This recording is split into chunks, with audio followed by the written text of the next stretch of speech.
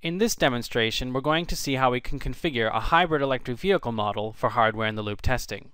Our hybrid electric vehicle model contains mechanical and electrical components as well as a control system. We have been simulating this on our desktop computer and are happy with the performance of our design. Now we wish to test the embedded controller using hardware-in-the-loop testing. To do this, we're going to need to configure the solvers in the model so that it will run in real time with a fixed step solver. To do this, we'll use the Simscape local solvers. We're going to configure our solver so that the implicit solver is only used on the numerically stiff portions. This will minimize the amount of computation done per time step and make it likely that the model will run in real time. We'll configure the model, generate code, and run the model on real-time hardware. And in the end, we'll see that the model executes in real time with no overruns and produces nearly the same results as our reference results with the variable step solver. I'll now switch over to the model so you can see how this is done. Here is the model that we're working with. We have a vehicle model modeled in SimDriveline, including tires, longitudinal vehicle dynamics, and gears. The electrical system is modeled in Simscape, including a battery model and a custom ultracapacitor model, as well as using SimElectronics for the motor and generator.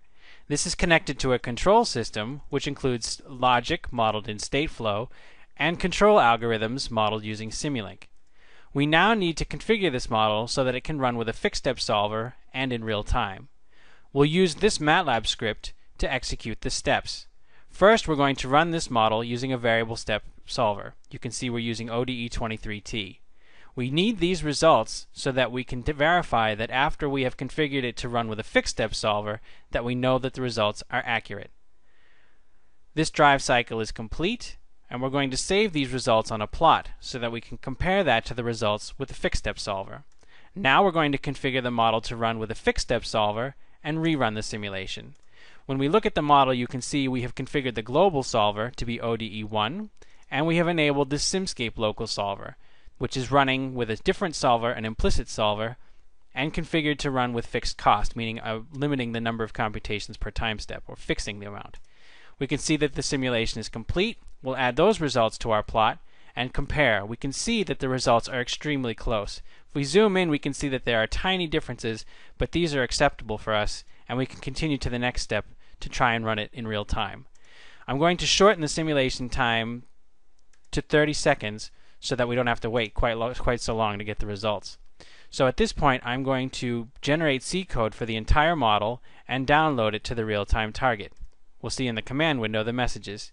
Here you can see the real-time target, and here is the monitor that will show the results of the simulation in real time. We can see that the code has been generated and is downloaded to the target. We will now configure the model to run in external mode so that we can see the results on this scope, and we will now start the simulation running on the real-time target. So you can see on the scope that there is some of the results are being displayed there, and on this monitor you can see the results from the real-time target, which is running XPC. At around 10 seconds or so, we should see the vehicle start to accelerate. Here you go. You can see this is the vehicle speed being plotted on the monitor.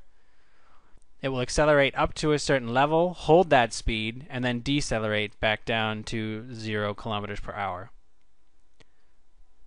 Now the vehicle is starting to decelerate. You can see it on the monitor and on the scope.